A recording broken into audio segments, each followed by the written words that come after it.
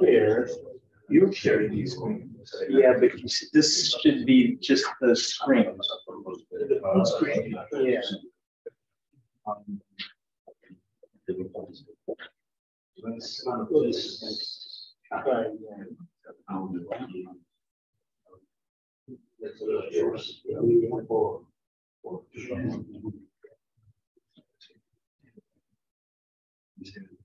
Oh, I see. I need to narrow this thing here.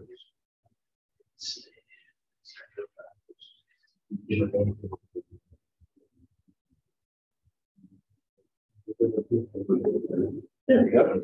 Yeah, yeah. You're carrying the screen. And there's some mute on your microphone. So, see, yeah, because I think this thing has the microphone here. Right. So right. Otherwise it will be. Well, I think that everybody now is hearing. Yeah. Hopefully. Okay. And let me introduce you. Okay. Okay. Good morning, everybody. We are going to start this session of this Severo Ochoa seminar. And I'm very glad to introduce Professor Sanjay Govindjee. He is a distinguished professor of civil and environment engineer at the University of California. And his career is so long and really interesting, but I want to remark that he obtained a PhD from the Stanford University and works as a consultant for several government and private corporations. What I want to remark is that Professor Govindjee got the Sanjay Prize, and it's really interesting because the room is the Sanjay room. So he has a lot of honors on his career, and I don't want to extend too much. So please welcome, and thank you. Okay, thank you. Yeah, it's nice to be here in the Zinkevich room. I can see Oleg back there. So watching, he's watching over me. Yeah. When I won the Zinkevich medal, there was age restriction, so that you had to be 35 and under. And before the award ceremony, he tried to test whether I'd actually lied about my age by asking a very tricky question about when I was born. So, but I was actually eligible for the prize at the time. So, but it's great to be here. Thank you for coming, and I am pleased also to get an excuse for those who escaped the faculty meeting, because I know what that means. So today I'm going to talk about some computational techniques for phase transforming materials. This is something I've been working on for a long time, and I usually give very technically dense talks. And today what I've tried to do is give a non-technically dense talk. Eugenio said, please go easy on us. And so actually I have a very limited number of equations in my slides today. And what I want to do is I want to start by, let's see, first trying to make sure that this works. Talking about, or showing you some curious phenomena in materials. And then say a few words about the physics that underlies this behavior.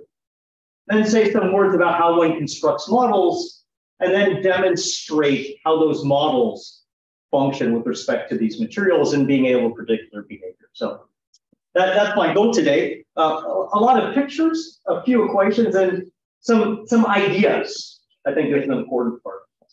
And hopefully I'll fit this into the allotted time. So let me start with this.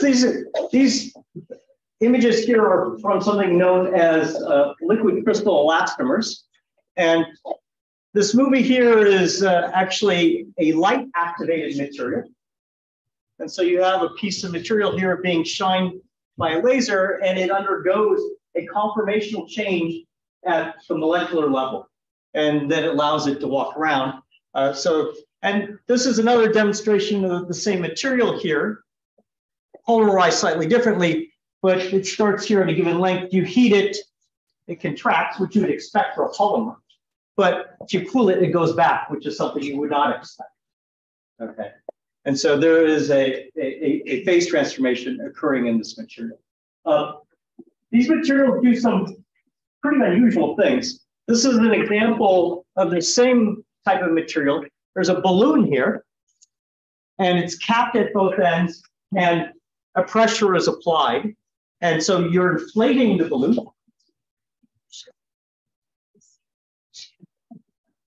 Oh, let's see. Good question. How to share the screen? The people online. Yeah. Okay. We will fix that which people are not seeing. No, necesito ayuda. I think you had to turn it on back there. You are there. Your screen sharing. Yeah. That's what I have. So I think yesterday we turned something on here on this thing that allowed this thing to share. It's probably not sharing. That's on my computer. It's on your computer, so maybe you should do. Is it? Oh, okay. Right, try it. It's being controlled by your computer, not ours. It's probably maybe presented. Well, that's what I tried. No, still not sharing. You should share your desktop. Oh, okay. And then we will see exactly the same thing that you have on here. Not person. Perfect. No. Yeah. Okay, great. Okay. Okay. So for those that missed it in the share, we'll show the first slide here very briefly, but I won't repeat what I said. At least you can see the light activated material. Okay. So this is an interesting demonstration here. This is a balloon. And when you inflate a balloon, this is what you normally expect. You put air into it, you get a bulge, the thing expands, right? That's the usual thing on your party balloon. This material here, you start filling it up and it goes back the other direction. Okay, and eventually it does expand like you expect, but it has this very strange intermediate state in the material. This is just a quick movie of this. This is all from the laboratory of Shenking Kai at University of California in San Diego. But that's putting pressure into the balloon, which if you know statics, applies a force down on that weight, but it goes the other direction. So very unusual type of material. You can do some other super cool things with this. This is a piece of that material compressed 50%, so it's just a little sheet compressed at 50%. And this is the reflection off it as it slowly re-expands, going from blue to red. These are just the reflection curves. But you can do something super cool with this, is that you can pump this with a laser and you can get emission bands at very specific frequencies, very narrow band emissions, by just sort of controlling compression material. So this is basically a color tunable laser that you can make out of this material. Okay. And I'll explain a little bit about the molecular basis of this phenomena in a second, but I just want to show you a different class of materials that has the same mathematical structure underlying them. And these are a little bit more common. These are shape memory alloys, so you can have a little wire here. You can deform it what appears to be plastically. And then if you expose it to a little bit of heat, it nicely recovers entirely the shape that you started with. So it's very large deformation that appears permanent and it goes back. People have done some super cool things with this. This is a little device here that employs this material in these essentially ropes here. And if it works, there we go, you get a little heat engine there. So you have a solid state working material here, as opposed to a gas or a liquid or something. Just a few more examples before getting into the details here. This is actually one of my favorite uses of this material. This company made a shirt out of this using the material as the fibers here. And so the shirt irons itself for you, which is really nice. If you're like me, my wife always complains I look like I slept in my shirt because I don't iron my shirts very often. But this, by the way, this shirt only comes in one color, which is gray. And it's fantastically expensive. A much more common use of these materials, they're used quite a bit in medical devices. I actually have 3 of these in my heart. These are stents. This is a vena cava filter here. But they're often used in medical braces. And now for the shape memory effect, these materials also have something called superelastic effect. If alloyed properly, you can put 15–20% strain into them and they can spring back elastically. And there are a number of reasons why this is physiologically very interesting. My last example here, I've also had this done to myself too. I don't know anybody has had a root canal. They use this little thing here called an endodontic file. That's a big expansion. It's a little tiny thing. But this is an X-ray. It goes through the root in your tooth, and you can see this is, of course, a 2D projection, a very complicated path. And then what the guy is going to do is he's going to attach a motor onto the end of this thing and spin this thing around. Okay. So you can imagine, you can already see that curvature there at the end there, what kind of strain this thing is going to undergo. This application takes advantage of the superelastic effect in these materials. The thing that you really hope in this situation is that the fatigue life of the material is high, because sometimes this thing will snap there, and then that guy is going to try and pull that thing out. Sometimes they can't, and then they just shove some stuff up in here and glue it in and just leave it. So, but these are all some kind of interesting behaviors. These materials, these metals, and those plastics or polymers have very similar underlying microscopic physics to them. And so I'd like to say a little bit about both cases. The first set of materials I said are liquid crystal elastomers. Let me just first say what a liquid crystal is. We kind of know what liquid crystals are. Probably this is displayed. It's a liquid crystal display here. But when liquid crystals are anisotropic fluids, they're composed of rod-like molecules which can order themselves. And actually, I saw a very nice just 2 weeks ago on these fluids. And depending on the temperature, they may exist in sort of a solid-like ordered phase. They can be slightly disordered, or they can actually be completely disordered. And they don't support shear, though. Okay. And this is sort of the same thing, showing a few more of the states here. So high temperature isotropic state, lower the temperature a little bit. You get an ordering, but it's just kind of in one direction. But you can also get very complex ordering, like twist ordering, and you can get this sort of ordering called smectic state, where you have ordering and then you have layered ordering.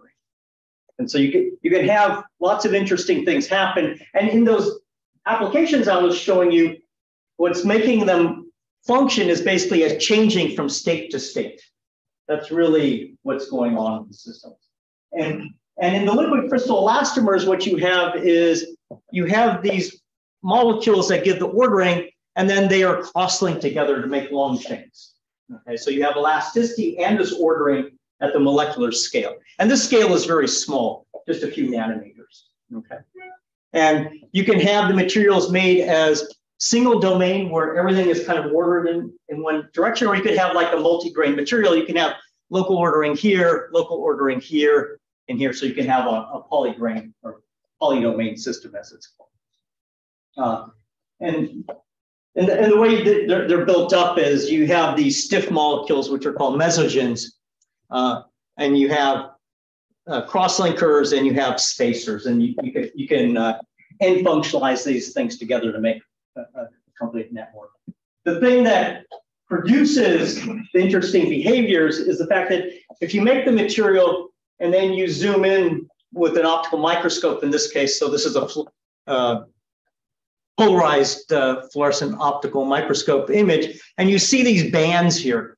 And what you have is, in each band, you have the material where the mesogens are lined up in one direction versus another. And during the heating or the deformation of the material, you are switching the orientation in the bands. And that switch actually gives you very large deformations, okay? And this actually image just shows you the power of using fluorescent optical microscopy over just normal polarized optical microscopy. But it was in the paper that I stole it from, so that's why it's put there. So this is what happens in the polymers. In those metallic-like materials, you have something similar going on. And these are some images from the group out of Minnesota, Dick James' group, and one of his former students, Chu, who made these images, which were an incredible feat of experimentation. But what the colors represent, these again are polarized images of polished specimens. What you're looking at with each color here is a different phase of material. And you can switch the phase either with heat, mechanical loading, or in the polymers, you can do it with light. In these materials, you can't do it with light, but you can do it with magnetism. And you get this very fine banding here that you flip back and forth. And the orientation of these bands is very important in the modeling, but I won't go into it. But the main point is that these interfaces move back and forth, and the state of the material, which is represented by the colors here from the micrograph, really dictates what you see physically. And this process occurs rather quickly. This is a real-time image of a polished specimen that's just being heated and cooled. So it's a fast transformation in the metals. In the polymers, it's not as quick, but it's still, seconds kind of types of transformations. Yeah, of course. And so this is just going back and forth. And you can see that there's also a probabilistic nature to this process, because as the material is transforming from, say, this is the high temperature phase, when it's cooled down, it produces this pattern here, but the pattern is different each time it heats and cools. But there is an invariant to that image that you see there. So, and that's important, is that there's an invariant there, because you can't hope to model materials at this scale, because, well, you can see there's a randomness. But notwithstanding the patterns that you see, and the fact that, it's light blue, dark blue, and that there is this pattern in here, which all colors mean different states, those patterns are important for the responsiveness. And just to give you a sense of the scale of these images here, this is from Nick Shire's group in Antwerp. This scale bar here is 3.2 angstroms. Okay, so the patterns can be extremely fine in these materials. So, this distance here is just a few nanometers here in this system. And I've drawn this sort of zigzag line here. You can imagine the amount of strain that you can induce by heating and cooling. This is at low temperature. You have the zigzag. When you heat this zigzag line extends into a straight line. Okay, and that's real deformation that you're going to see. So there's nothing small about this in this system. Now, you have this fine scale pattern, but there's no hope. I mean, I could try and make a theory of this and mesh it down to this scale, but that'd be insane, right? Okay, I could simulate something that's a few nanometers on size, but I'm an engineer, so it's not going to get me very far.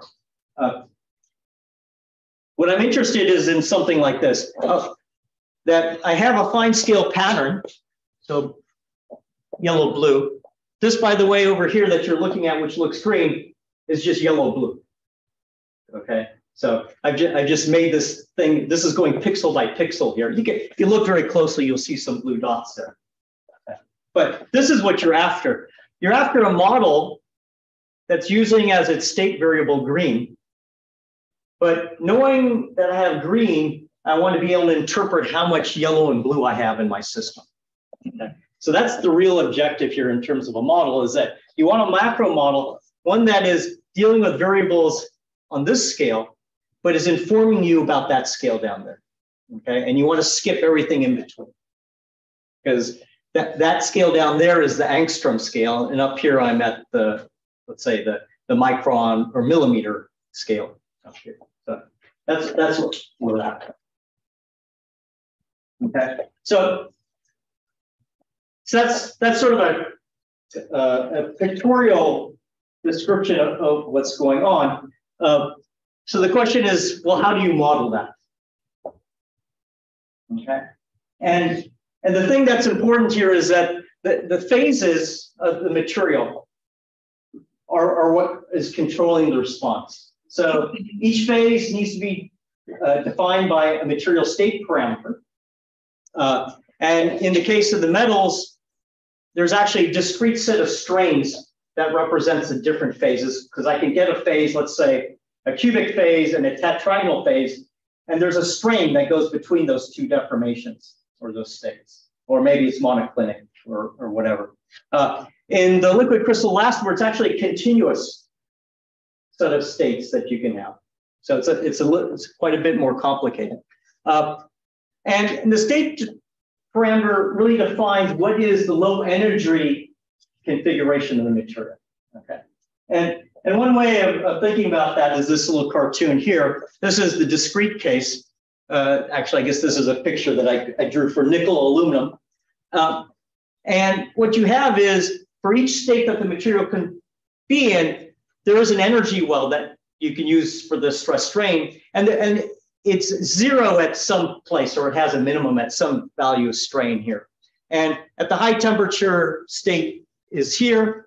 And let's say the minimum is at zero strain. And so the difference in those strains there can be quite large, and that's what's giving you the behavior. And when I deform the material, I can move the material from one state to another. And it's always going to try and find which one of these wells is the one that's lowest. Okay, so I apply some load onto the system, I calculate the energy for all these different states it could be in, and which one comes out minimum, that's a state that I see in the experiment.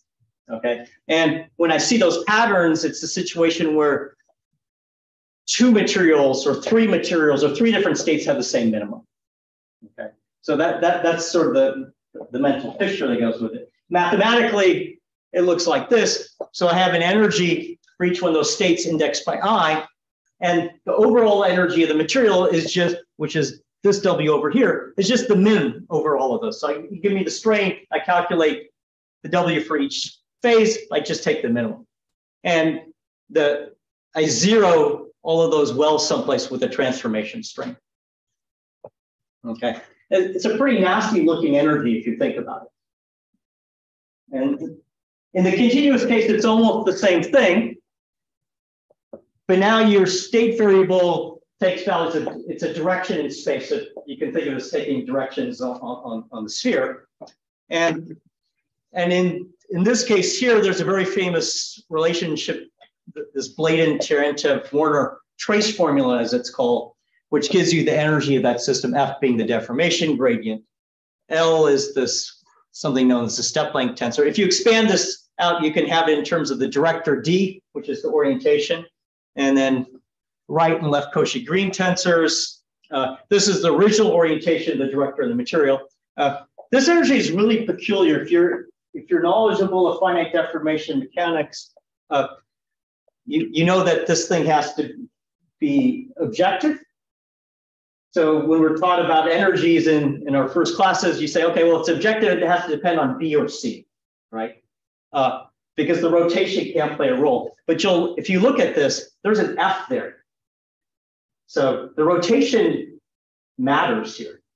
So the R in the polar decomposition matters. It is objective though, this energy. It's still frame invariant, but it depends on R, which is very curious. So it's kind of an interesting energy. Okay, so if you have this energy, so this is just a continuous version of what's here, which is the discrete version. And now I'm going to do a boundary value problem, let's say.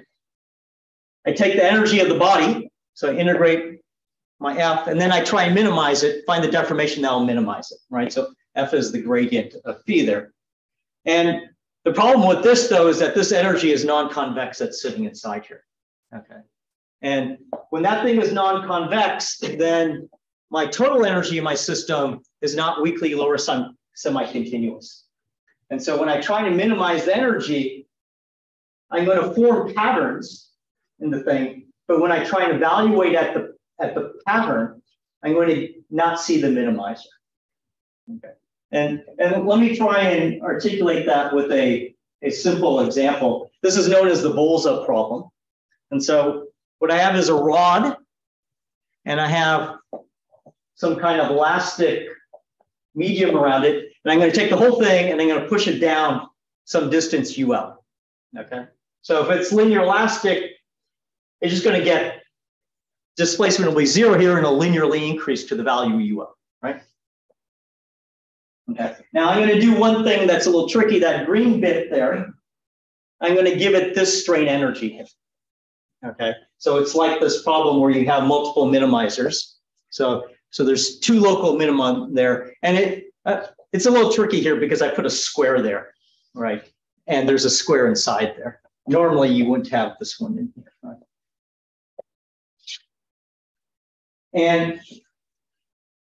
And so the total energy of the bar itself is just W evaluated on the gradient. And then there's this, because I have this elastic medium on the outside, it's the difference from the affine solution to whatever U I have. Okay. And so I want to minimize the energy here, and the boundary conditions are at the bottom, it's 0 displacement, at the top, it's UL. Okay. So I need to try and reduce both of these terms here. If I just pick the affine solution there, I'm going to get a term, an energy that will be, the second term is 0, but I'm going to get something non-zero for the first term if the applied strain is someplace between 1 and -1. Okay. So I can think about doing the next thing, which is instead of doing that affine solution, I can pick a solution that has strain 1 and -1. Okay, that gets rid of the first term here because I'll be sitting here and here. Okay, but then I'll have something non-zero here. Okay, so I can think of, well, what can I do next? What the thing that I'm paying a price for here is all this area between these 2 curves. So I can generate a solution that is of these 2 slopes here, but less area between the 2 curves. So I can take something that looks like this. Okay.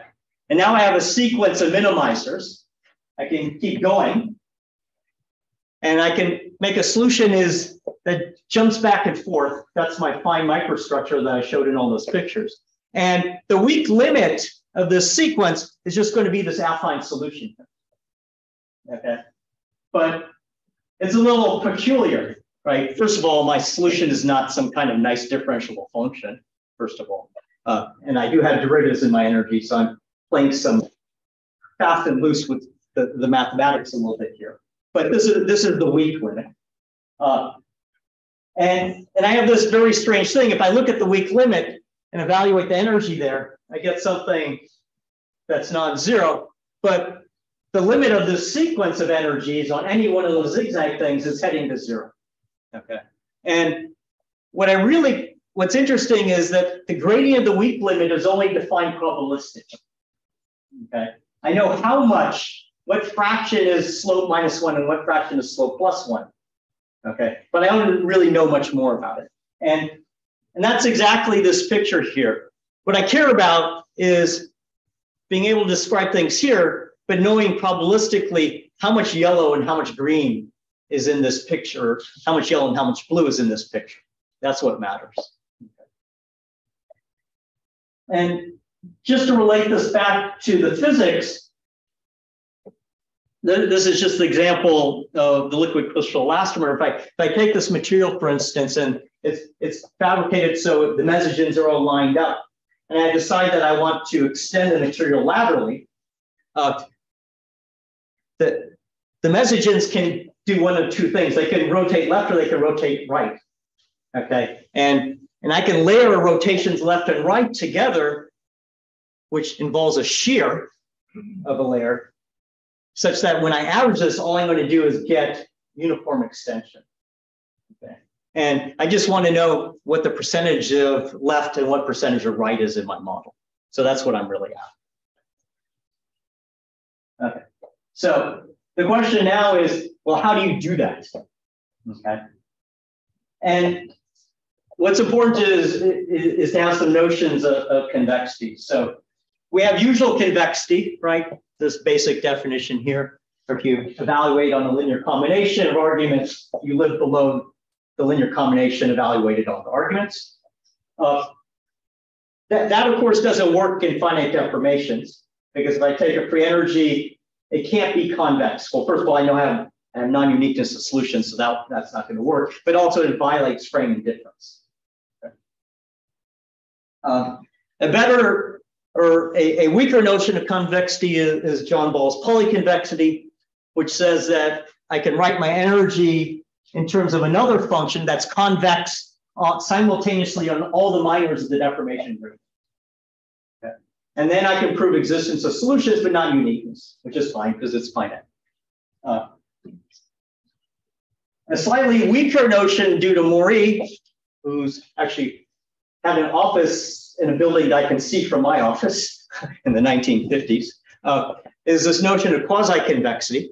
And its definition of function f is quasi-convex if it satisfies this property. And this is a really unusual formula if you look at it. It looks like a homogenization formula for a material, but there is this domain over which you're doing the integral, and it's for all domains. Okay, so it's really peculiar. The definition looks easy, but it's actually very hard to determine whether functions are quasi-convex or not, and it's really hard to apply this formula. But what Maury showed was that if you have a quasi-convex energy density, then that energy for the whole body is weakly lower sum and continuous. So sequences always live above the energy functional evaluated at the weak limit. So you get good behavior. There is one other version of a convexity that a lot of us know as rank 1 convexity, which says that if you're on a rank 1 line in space of deformations, then you get elliptic Euler equations. So, but that's even weaker. And these are all implications going this way, and none of them go that way except in special cases. If you're in 1 dimension, they're all equal to each other. But in 3D, all the implications go in this direction. Okay. Now, the basic idea in producing models is that we're in a situation where we don't have something that's quasi-convex, so we don't have weak lower sum of continuity, so we don't have solutions. And what we want to do is change the problem to make it quasi-convex. And so the basic idea is you're going to do what's called relaxation, and you're going to repair this defective energy by just simply finding the largest quasi-convex function that lives below the one that we've started. And in the case of the discrete system, you can do something that's not quite that. It's called cross quasi-convexification, where you're going to try and solve this problem here. And in this case here, I can actually make a fair bit of headway into the problem. And the idea really in a cartoon, it's hard to draw these pictures because in 1D, all the concepts of convexity are the same. So this really is a cartoon. But you're starting with an energy that's not quasi-convex. This blue line here would be the convexification of it. But quasi-convexification is something weaker, and you'll get another curve in here. So it's not going to be convex, but it's going to allow you to retain information about what the fractions of various phases are. That's represented by C, which is a list of probabilities of different phases. Chi is just the indicator function for each phase. And you can actually make pretty good progress on that one. So in the case of shape memory alloys, you can actually do this analytically using Fourier transform methods to a certain point. For some materials, you can actually continue it and do it by hand, and we've shown that. And for other cases where you can't do it by hand, you can get very good bounds to it, okay, which turn out to be exact in many cases, which is somewhat unexpected. And in the case of liquid crystal elastomers, DeSimone and some of his coworkers actually did this even in finite deformation. By hand, they did the relaxation calculation, which is mathematically a real tour de force. It's a very impressive piece of work. We've recently extended this out to the viscoelastic case. Okay, but once you have the energy, one of these analytic expressions, then the next steps are sort of our usual game. Second law, look at the dissipation inequality, write a rate equation for the evolution of the state variable, applying Pullman, null, Coleman, Girton arguments. That produces your stress strain relations and your evolution laws. And then you're off to the races, really. And so what I'd like to do in closing is just show a few demonstrations of how this works out. So the first one is the case of nickel aluminum. Nickel aluminum is a shape memory alloy, but you don't really see shape memory effects unless you fabricate it as a single crystal. If you fabricate it as a polycrystalline material, when you try and deform it, it just deforms like an elastic material. Okay, and so this is an example of a calculation. So this is a finite element calculation. I forgot to reference it's out of one of the papers by Garrett Hall, one of my PhD students. But what you have here is, in this sample over here, it's a single crystal. You deform it. It starts elastically, then you get a phase transformation, and then the transformation ends, and then starts to go elastically again.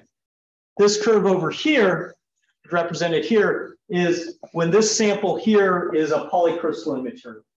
So, and it's what I call poor man's homogenization. It's just you take the elements and certain chunks of them are in one state and certain chunks of them are in another state, and then you just pull all the sample. Okay, and so this demonstrates that you can differentiate between a system that's going to transform and one that isn't using one of these relaxation theories. So that was a nice demonstration of that. This test here on this copper nickel aluminum alloy was done by Tom Shields up in Minnesota. This is an amazing set of experiments that he did. He fabricated a single crystal, and then he cut specimens of different orientations out of the sheet that he had fabricated, and then he did tests on them. And this is the test over here. This is the calculation. The properties for the calculation were fit onto this loop. So this loop here was fit to that. These two are the predictions, really. One of the things that's interesting about this is that you'll notice that on these two specimens, he did a load unload. And this one, there's a little X there because it broke. And what occurred here was after it broke, what he did is he redesigned the experimental stage, and he took the crosshead at the top and he put it on a bearing that allowed it to float in the plane. So this is a really complicated experiment. So you can pull on it, but the specimen is allowed to move in the plane at the top. And what he found is that when he redid the experiment, that there was a huge lateral deformation in the calculation. And when we do the calculation here, we also see that large lateral deformation. So not only does the relaxation theory provide you the primary behavior, it also gives you this sort of secondary behavior system. And the other bit of secondary behavior that we'll predict is that we can predict out of the calculations because we're getting the probabilities of the phases. We can plot them in time as we do the loading or the unloading in the system. And we can predict which phases they're numbered by their transformation strain. We can predict which phases will occur.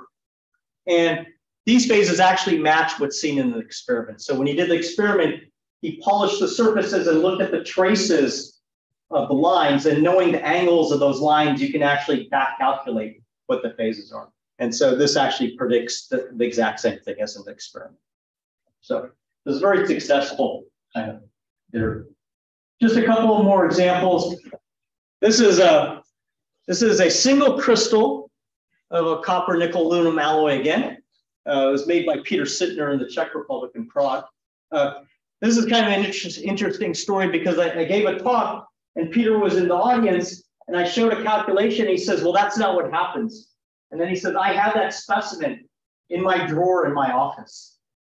Okay, and then we then had a collaboration to figure out what was going on. And it turned out we were both correct in our assessment. And so he went back and he took this specimen. He had two of them. And the first time, it's really hard to make this, right? This is a single crystal, and the dimensions here. This is about a centimeter here. Okay, so this is a big single crystal. Okay, it's got all this threading and everything. It's very fancy. He had two of them, and the first time he tried it in an experiment, the experiment didn't go well, and the specimen broke. Okay, and so he just put the other specimen away in his drawer, not knowing what to do with it. And so after I had given this talk showing the response of this thing, he and I got together and we redid this experiment here. And so we took it and we pulled the specimen. So it's being driven with an axial strain. Okay. And you get this spontaneous twist in the bar. Okay. And this is just a stress strain response here. Again, showing here. So here's actual displacement, and then you get twist. And you can, it's 5 degrees of twist. So it's a lot of twist. Okay. This is just the shear strain. Okay. Now, the experiment that Peter had tried originally was a different experiment. And that experiment was one where he twisted it. So here I'm pulling it and it twists, right? What he did was he just twisted the bar. And in that experiment, the bar broke. Okay. Where the expectation was you twist it and it's just going to naturally expand. Okay. If you look at this one, right, it looks like there's a coupling between extension and twist, and that those two things should go together. Okay. The calculation that I showed was this extension one where you get the twist. Okay. And when you do we went back and we did the twist calculation. And when we did the twist calculation, what we saw is that there was no phase transformations in the bar using the relaxed energy. And so you get a little bit at the top here. And so you're getting a huge amount of stress into the system, and then the thing just snaps. And so the relaxed energy produces this quite nice. So these are demonstrations of the utility of doing the relaxation. Just a couple of more demonstrations here. These are models that we've done with relaxed energies for liquid crystal elastomers that incorporate also viscoelasticity. These are experiments at 2 different strain rates, 0.1 and 0.01 per second. This is just tension. So stress strain. These are the calculations. The fit's not exact. There's a lot of complexity in modeling these materials, but it's relatively good. And importantly, if you look deeper into the prediction of the calculation, you can see a number of features that are known from the experiment. So for instance, in this experiment, there's a director that's vertical and you're pulling horizontally, and then the director rotates. And we get that, so it's 90 degrees vertical, pull it, you reach the peak, it flies down very quickly into the horizontal and then keeps going. And then when you unload it, it stays in that horizontal direction, which is what's known experimentally to happen. And we can also see that in the system, this red curve here is F12, that's the shear. And that's in that layered diagram that I showed you earlier, is that once you hit the transformation, you get a whole bunch of shear into the system. And then as you continue, that shear disappears. Okay, as you fully rotate the director, and then the thing just extends naturally. So you can predict the microstructure of the system. Another thing that's known about these materials is that they have really anomalously large dissipation. Okay, so if you look at the tan delta, it's got crazy high values. And what we can see interrogating through the calculation is that if we look at the stress strain, that the equilibrium stresses are down here, and you have this huge non-equilibrium stress. And that's what's contributing. And so there's two things here. It's that there's viscosity on the director, and there's viscosity in the polymeric network. The two of them conspire to give you this very large dissipating quality of these materials. Just one last example here. This is just to show you that how well the relaxation models work is that in this case here, the director is horizontal and you're pulling horizontal. Okay, and so this is an experiment in the simulation. We can get the magnitudes and we can get a bit of the looping correct, and we can get the effect of the strain rate. The stresses themselves aren't quite precise, but that requires some refinement of the model. So that was my last example. So I'm well on time. Hopefully it wasn't too technical, but so I just made my closing remark because relaxation really is a key technique when you have certain types of very complex problems.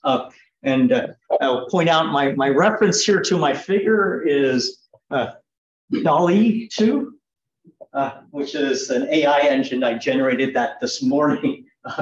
And you can see the nice layered microstructure there in the umbrella. So thank you for your attention. Thank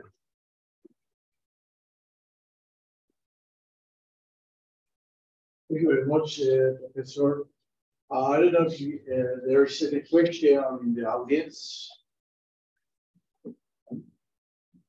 By the way, this also extends to the people who is online. So please, if you have any question, open your microphone, please.